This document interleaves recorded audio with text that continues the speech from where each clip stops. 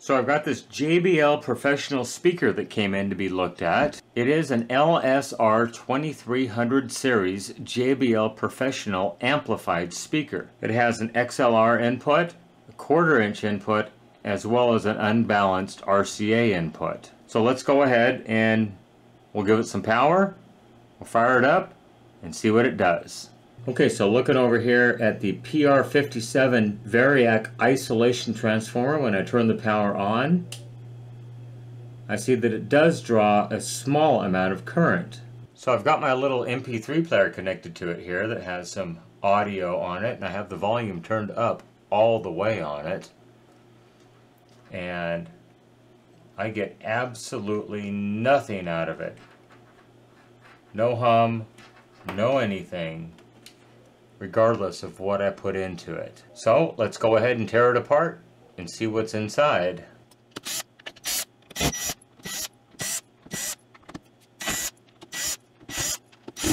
Well, I see a circuit board, a transformer down inside. Let's go ahead and disconnect the plugs and try to get the circuit board out where we can take a look at it.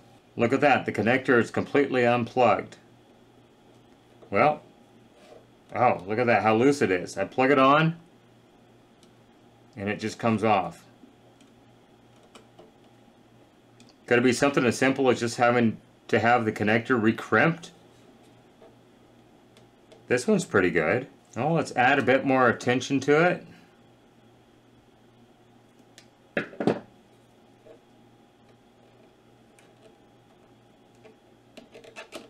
Now it's on there good. Well, let's plug it back in and see if it works.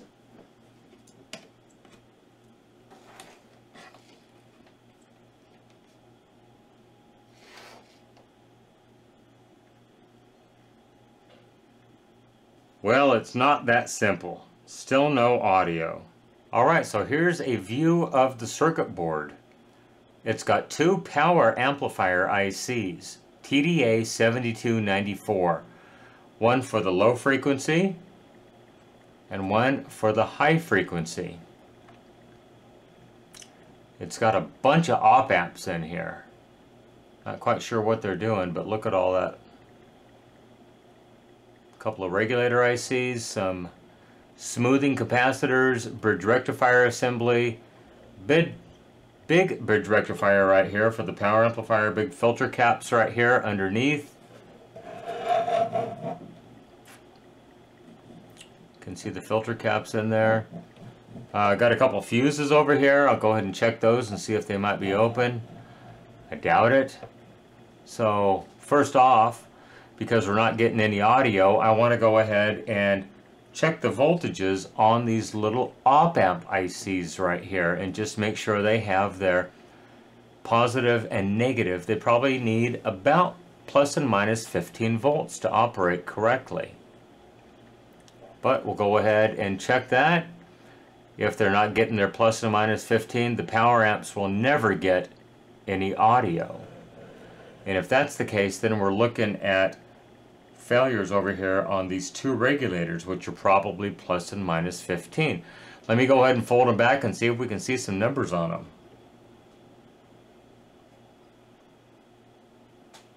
Okay, so this one is a 7915. That is a negative 15 volt regulator.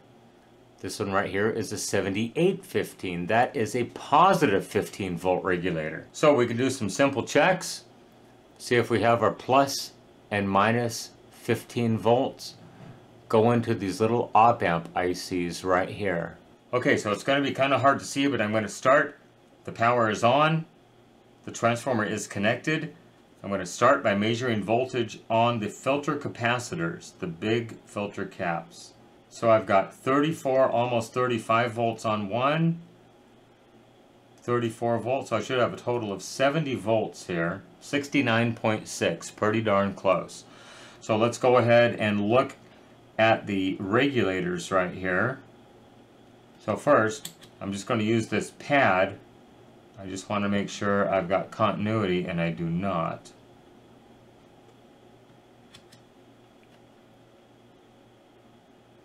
So I've got 21 volts going in.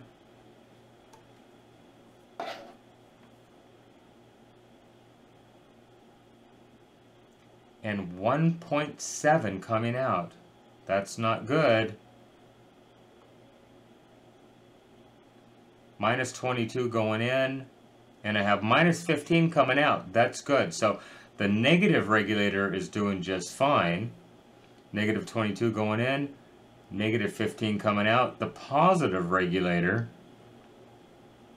I've only got 1.6 volts coming out. So that's going to be the problem. Those op-amps can't amplify unless they have the plus and minus 15 volts going to them. So I'm wondering, is the regulator bad? Or do we have a filter capacitor issue? They need to have an input and an output filter capacitor to operate correctly. Otherwise, they can break into oscillation. And if they start oscillating, they will try to regulate that oscillation down, and that's where you have problems. Okay, so I have my ESR meter connected, and let's go ahead and zero the leads out and make sure we get close to zero, and we do. I've went ahead and marked the positive leads on all 4 of these capacitors, so we'll check the input filter, 0.5 ohm, that's good. The other input filter, about 1 ohm, that's probably acceptable. This is the minus 15 output filter, and I see just under 1 ohm. And this is the positive 15 output filter, and I see 0.5 ohm. So the output filters are perfectly fine. I don't see any problem with those whatsoever. Now, as you've seen me do on previous videos, you've seen me unsolder the positive leads on these capacitors. And that's when it's in a switching power supply with a pi filter network. This one does not have a pi filter. It's just a simple plus and minus bridge rectified 60 hertz power supply with an input filter and an output filter.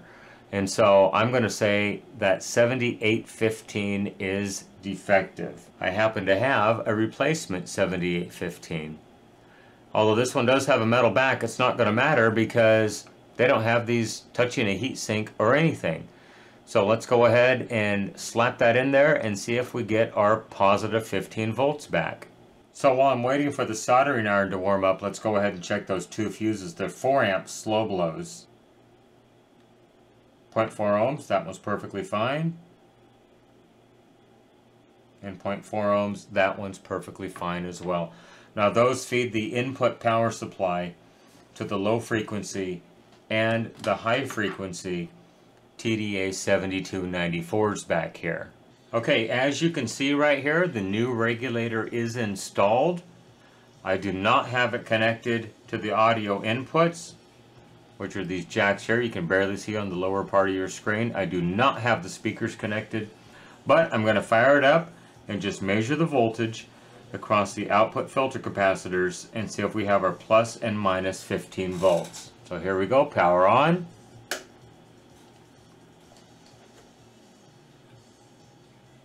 So this is the minus 15, and we have minus 1509. This is the positive 15, and now we have 14.95. Absolutely perfect.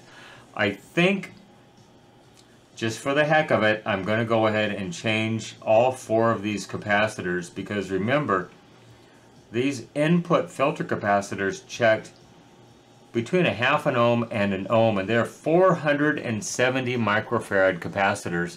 They should be closer to 0. I wouldn't want to see more than 1/10 or 2 of 1 ohm on these.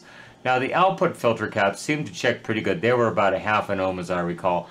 I've got a fresh set of 100 microfarad 25 volt caps. We'll go ahead and throw those in there as well. Alright, new caps are in. Let's go ahead and give them an ESR. Input filter, pretty darn close to 0. Input filter, same thing, close to 0. These are the output filters. And about 1/4 ohm, that's perfectly fine. And about 1/4 ohm. So now the original capacitors were 470 at 35 volts. I didn't have any 470s at 35. So I ended up putting in some 680s at 35. That'll be perfectly fine. They're good quality caps. I believe they might be Nichicons, I'm not quite sure, but they're going to do just fine. The output filters are just some, I call them Chinacons.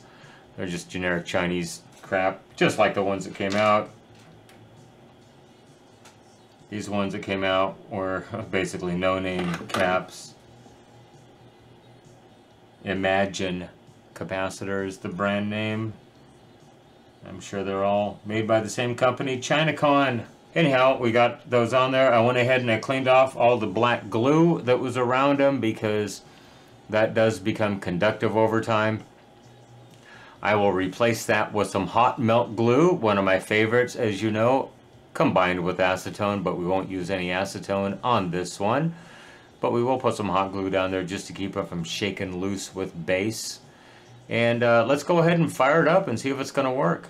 Okay, loosely assembled, powered up. Let's hit play and see what we get. It's working. All right, so I will go ahead and hot glue those capacitors in place, put it back together. We'll pump some YouTube copyright-free audio into it and see what it sounds like. Okay, so I've got the capacitors hot glued down in place so they're not going to vibrate with bass. Next, I'm going to go ahead and reassemble it. I'm going to give it some audio. I'm going to let it heat up about 10 minutes or so. And I'm going to break out the infrared camera and measure the temperature on these regulators just to make sure that they are within reason. Okay, so I've got the infrared camera connected, but let's check the temperature of these regulators. The negative 15 volt regulator is 167 degrees. The positive 15 is 183 degrees. Now the absolute maximum limit on these regulators is 125 degrees Celsius, and that's 257 degrees Fahrenheit. So I'm running in the 180 range. And I have a piece of black tape attached to the back of each regulator because black tape is typically around 0.95 emissivity, and that's what the camera is set to read. So this has been up and running about 10 or 15 minutes now, and we're seeing about 185 degrees and 170 degrees.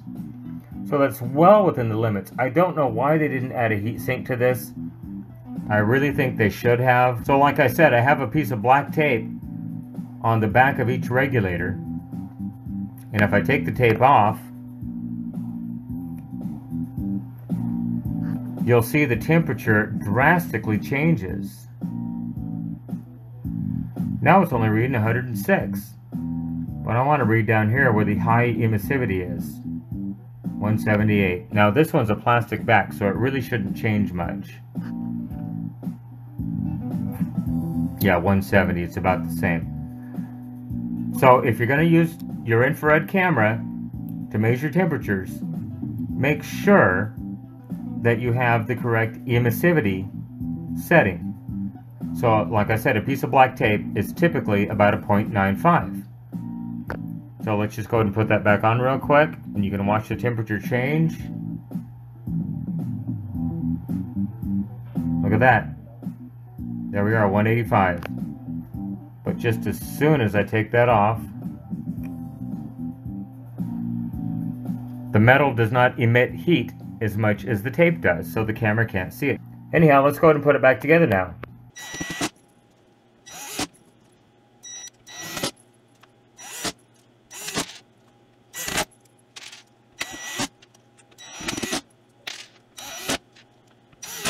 All right, all back together. Here we go.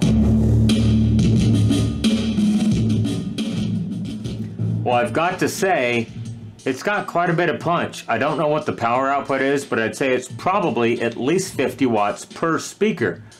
50 watts for the woofer and 50 watts for the tweeter.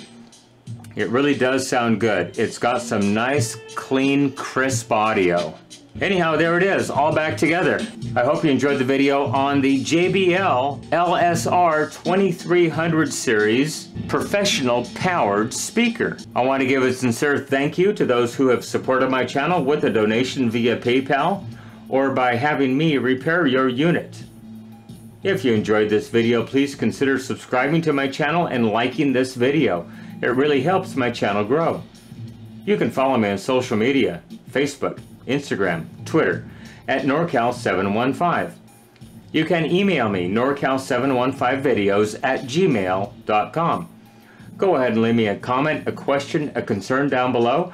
I try to read all the comments and respond when I have time. Remember, with your help, we can keep these things out of the landfill, out of the recycle bin, and out of the e-waste facility. Everybody, thanks for watching this video. I really appreciate it. Have a great day. Bye-bye.